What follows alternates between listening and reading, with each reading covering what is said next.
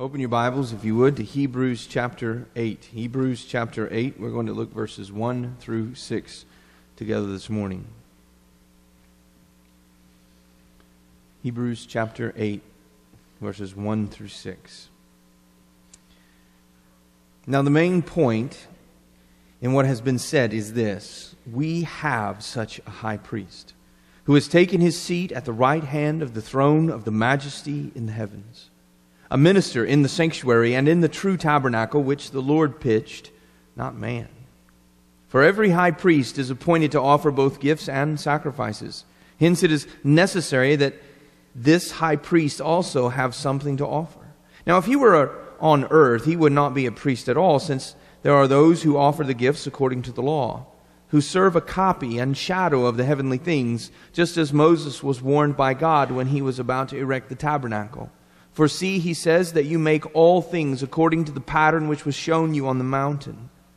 But now he has obtained a more excellent ministry, by as much as he is also the mediator of a better covenant, which has been enacted on better promises. Let's pray. Our Heavenly Father, we thank you for the privilege of sitting and hearing your word. Lord, your word is a precious gift. Lord, without your word, we wouldn't know you. We would not have the forgiveness of sins. Lord, thank you. And I pray now, as we spend the next little while looking at it, listening to it, that you would grant us illumination to see what it is saying, to see its significance for our lives, and to be encouraged by it. Father, I pray that we would leave this place with a greater love for you than when we came in. I pray that we would hunger and thirst for you more as a result of spending this time in your word today. Please bless us, Lord. In Jesus' name we ask it. Amen. I don't know how old you have to be to have a midlife crisis, but sometimes I begin to wonder if perhaps that's what's happening to me. I mean, you have this feeling like I'm just not cool anymore. I mean, and part of it could be the fact that I'm driving the family minivan now, what the boys call the swagger wagon. And it is a old, 10 years old, been stained in multiple ways, if you can imagine that. And you pull up in this thing, and it squeaks, and it squawks, and it whines, and it rumbles, and it rattles, and you know, I want something that demonstrates that I am still a man, right? I want something that demonstrates that I've still got it together. I mean, my first car was a 71 Dodge Dart that my dad and I completely remade. We jacked it up, we put headers on it and dual pipes, we put racing stripes on it, put a hood scoop on it. I mean, that thing would run, and it sounded awesome. And then I had a Trans Am in college, and man, you talk about a fast car. That was awesome. And now I'm driving a minivan, right? And I want to feel cool. I want to feel manly. And so I think I succumbed to that pressure. I don't know if it was right or not, but I bought a truck. And, a nice F-150 four-door, four-wheel drive truck to kind of compensate for the way that made me feel. Do you want to see my truck? All right, let me show you the truck. I got to show you the truck. Isn't she a beauty? I mean, really, this truck is marvelous. I mean, now I can feel like a man, right? Now I can have the experience of doing donuts in the snow, right?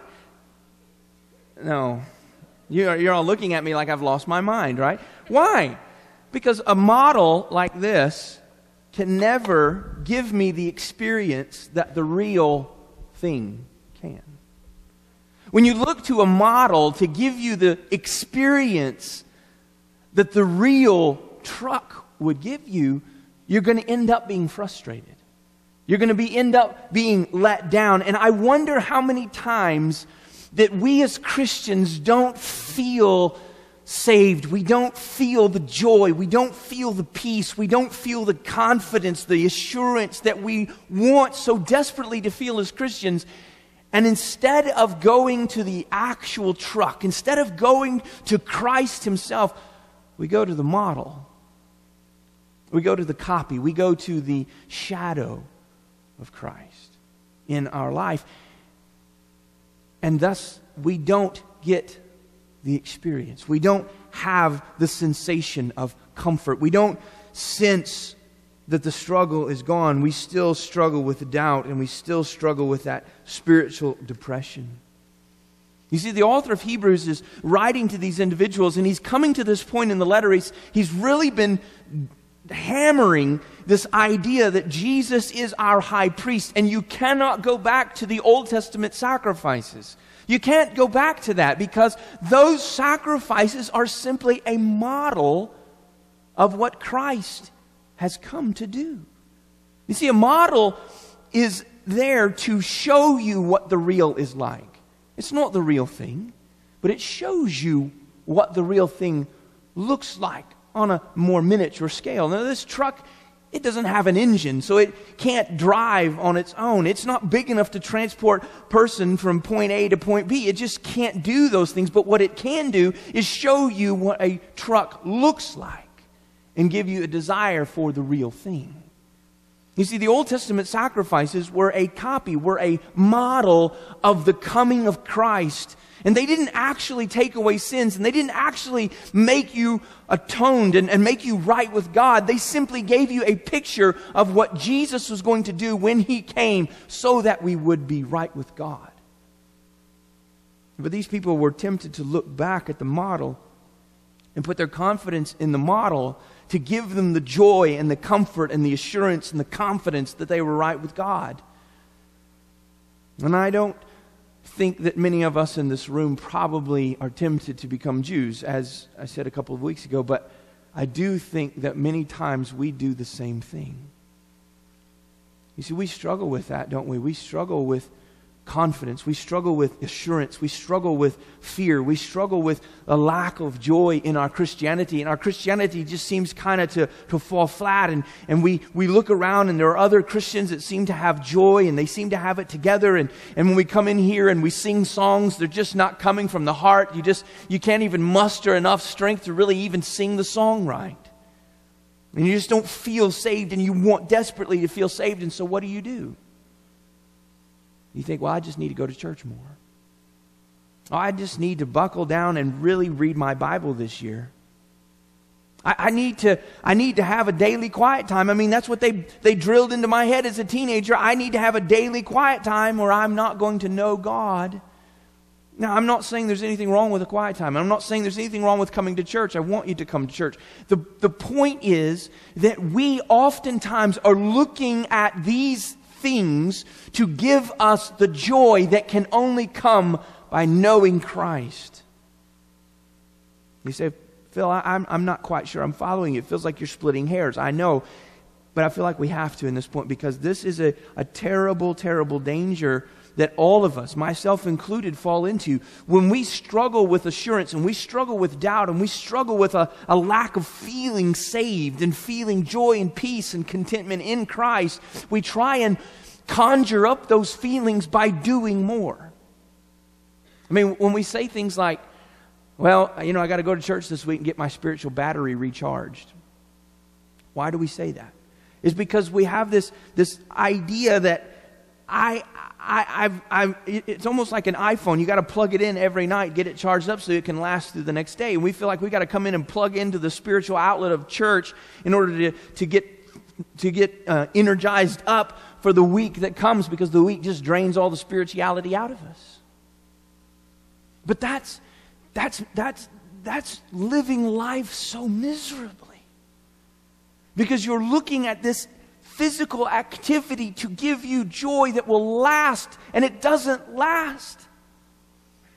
You need to know Christ so that it's as if you're permanently plugged into Him.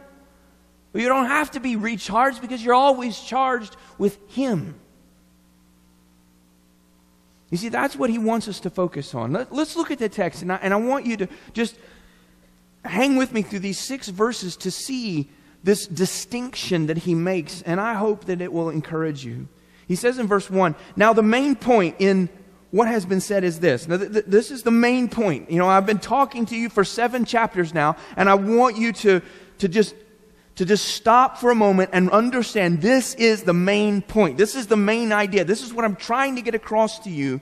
He says, we have such a high priest who has taken his seat at the right hand of the throne of the majesty in the heavens, a minister in the sanctuary and in the true tabernacle which the Lord pitched, not man. Jesus actually removes our sin. So the point is, rely on him and not on your religious activity to experience peace and joy. We have an actual high priest who has made actual atonement for sins in the actual presence of God. That's huge.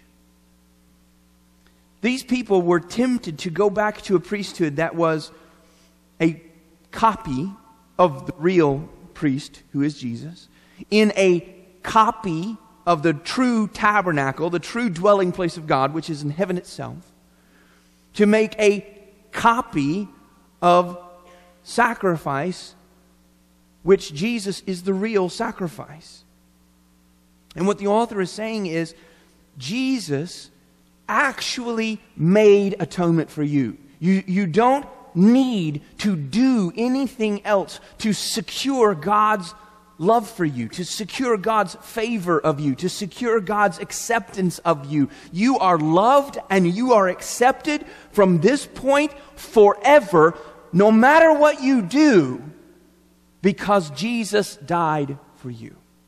That's what he's trying to get across to us. When he says, Jesus sat down at the right hand of the majesty. He has taken his seat. He's echoing what he said in 1 verse 3. Chapter 1 verse 3 says, when he had made purification of sins, he what? He sat down at the right hand of the majesty on high.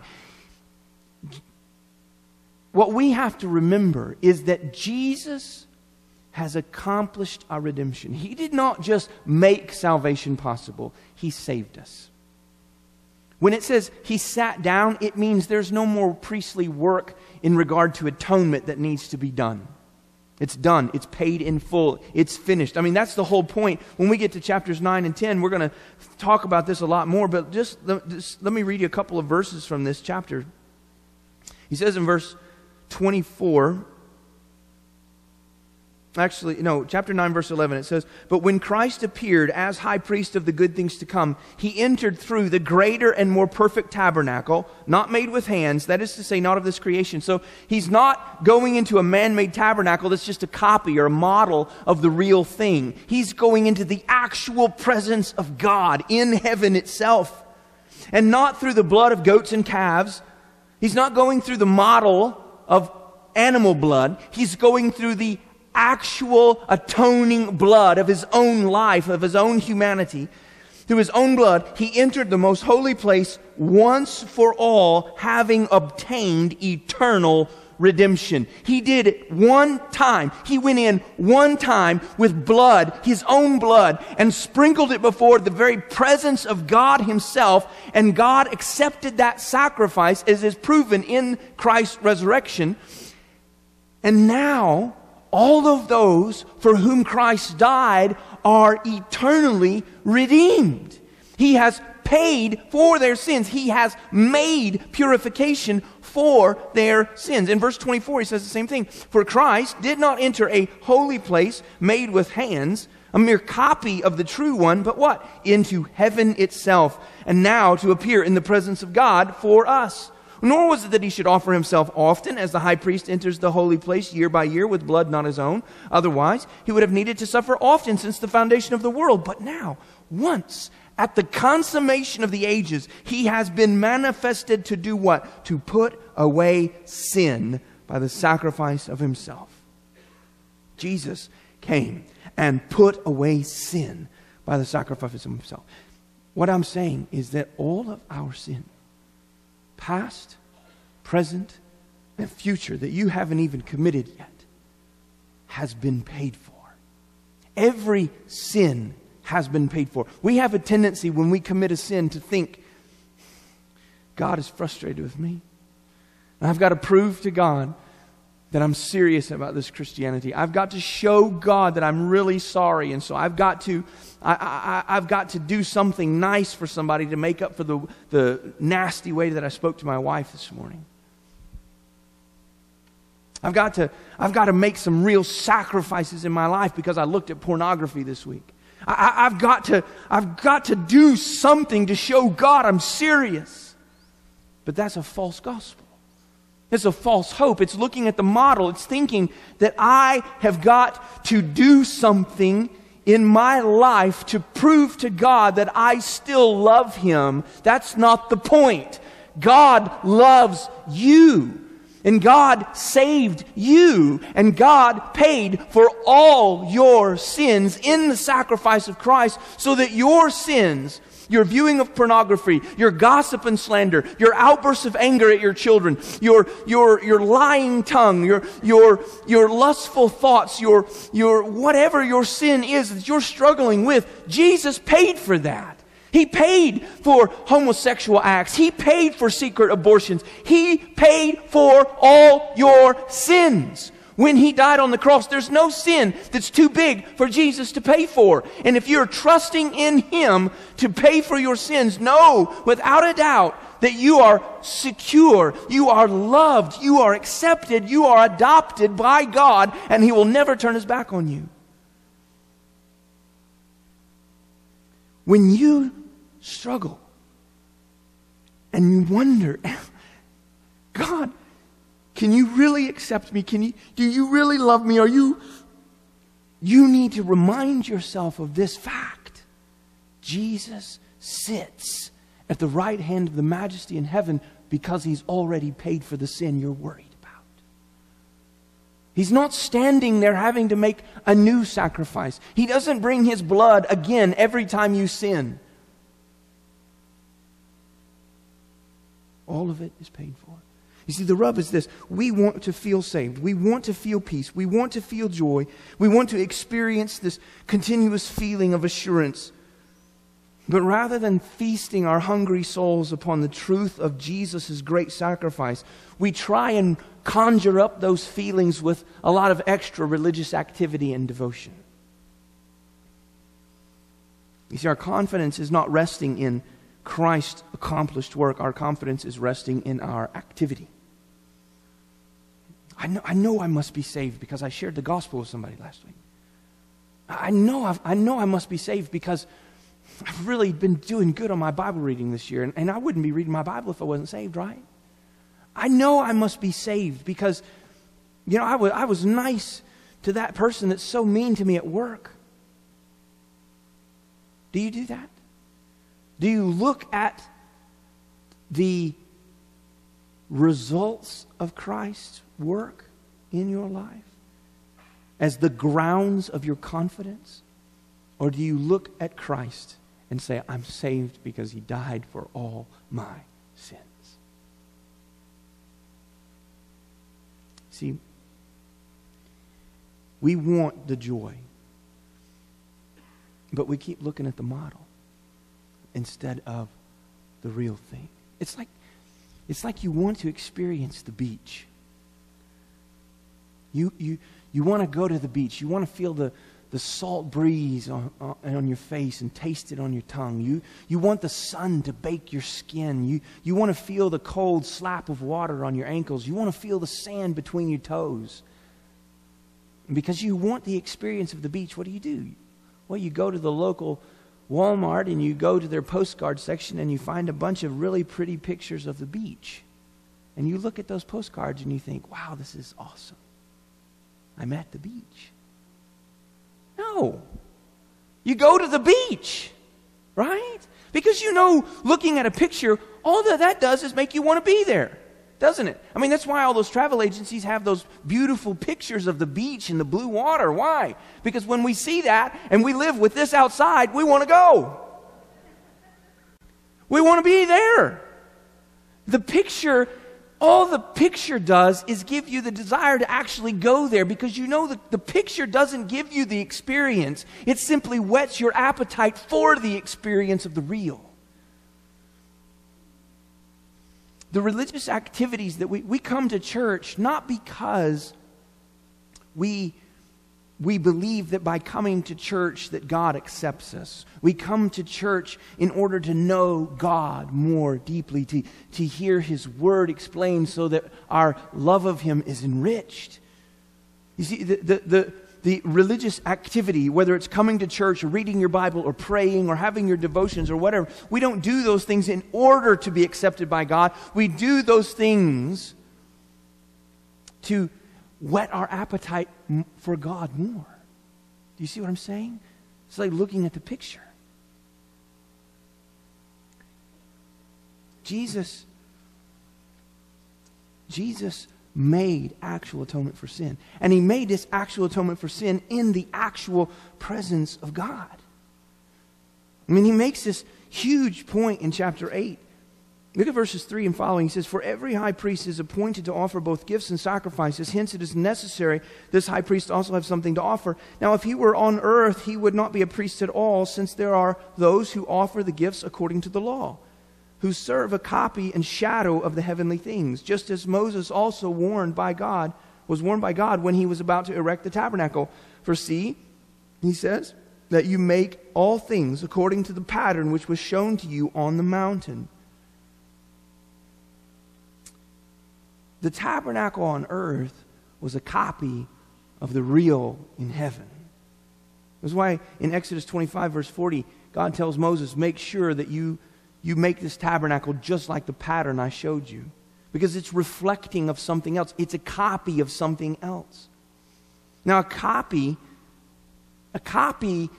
is useful in the sense that it gives you a picture of what the real is like, but it doesn't accomplish the real. For instance, several of you are going to India in just a few weeks, and you had to get a passport for that. And part of getting your passport, you had to get your birth certificate, didn't you? And take your birth certificate in. Well, you can't just take a copy of your birth certificate in, can you? Because they won't accept that.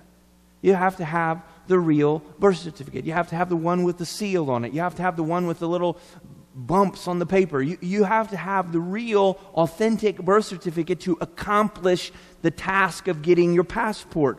Because a copy, while it gives the relevant information, doesn't have the authority to accomplish the act. The Old Testament sacrifices were a copy of the real sacrifice of Christ.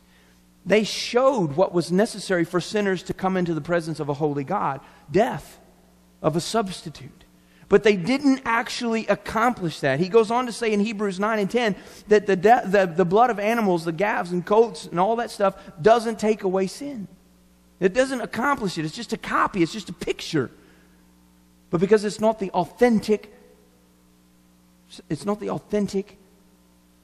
infinite, holy Son of God, it doesn't accomplish redemption. It's just a copy. It's like have you ever been to one of those Civil War reenactments? Where you go and you have this battlefield and they reenact the actual battle that took place in the Civil War. And you can hear the guns thundering and you can smell the acrid sense of gunpowder, and you see men screaming and falling to the ground, and you're watching this battle unfold. And then what happens when it's over? They all get up. Because they're not really dead. The battle you just witnessed, did it affect the outcome of the war? No, because it's a reenactment to show what actually happened. The Old Testament sacrifices are a reenactment prior to the fact. They're showing what happened, but they're not actually accomplishing redemption. It is Jesus that accomplishes redemption. And what the author is saying is, guys, you can't go back to the reenactment because it doesn't do anything for you. But we're not in danger of going back to the reenactment, are we? We're in danger of, I think, of looking at the shadow. You see, he goes on to say here, who serve as a copy and shadow of the heavenly things. What is a shadow? A shadow is cast, and you see the outline and the shape of the object that casts the shadow. You see, when Christ comes into our life, He transforms our life. He changes the way we think. He changes the way we believe. He changes the way we behave. He changes our life. In fact, He's doing this work gradually. I mean, He's changing us every day. And every day we look more and more like Christ. And part of that change is we have different desires, we have different commitments, we have different affections. Those are the shadows. Those are the results of Christ's work in our life. But you know what we do a lot of times? When we struggle with doubt and we struggle with fear and we struggle with a lack of assurance, what we do is we look at the shadow and think, I must be saved because look, I love people and I didn't love these kind of people before, or I shared the gospel with somebody and I surely wouldn't have done that before, or I read my Bible more diligently and I wouldn't have done that before. Now, these things are still good things because they're an effect of Christ in your life. But the problem is you're looking at the shadow to gain confidence that you're accepted by God rather than looking at Christ and knowing I'm accepted by God because of Christ. Do you see what I'm saying? This is a big danger for us as Christians.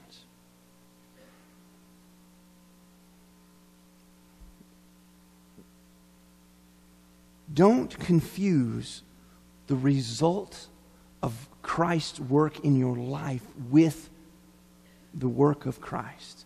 And what I mean by that is don't confuse that God accepts you because you do these things. Because you read your Bible, because you attend church regularly, because you pray devotedly, because you share the gospel, because you serve in a ministry voluntarily. Don't confuse the fact that I'm right with God because of these things. No, those things are true in your life because Christ has saved you. You are right with God because of Christ's finished, accomplished work in the actual presence of God. So the question is, what are you looking to? When you don't feel saved, when you don't feel confident, when you don't feel secure, when you don't feel the joy, when you don't feel the peace, what do? If you just try and do more religious activity, you're not ever going to have joy. Because you're looking at a shadow and you're not looking at Christ.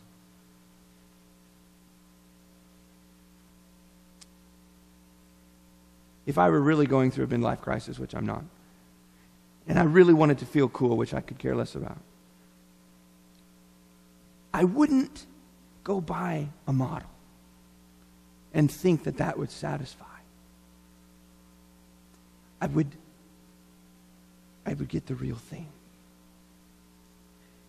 If you hunger for joy and peace and confidence and assurance, don't look at your religious activity to give you that. It may be well and good. It may be things that God has commanded, but you are not saved because you do those things. Thus, you are not going to have confidence because you do those things. You must remind yourself of the gospel, which is why the gospel is not just for lost people.